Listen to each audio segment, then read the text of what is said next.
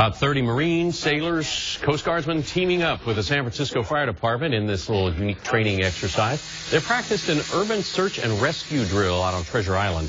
It was the dog that was the highlight of the event. He is a combat tracker dog from the 1st Crime Fighting Battalion based at Camp Pendleton. They're all here to celebrate Fleet Week. Well, on this busy weekend in the Bay Area, there's going to be 1 million extra people, 500,000 cars, but only 400,000 parking spaces. Mass isn't quite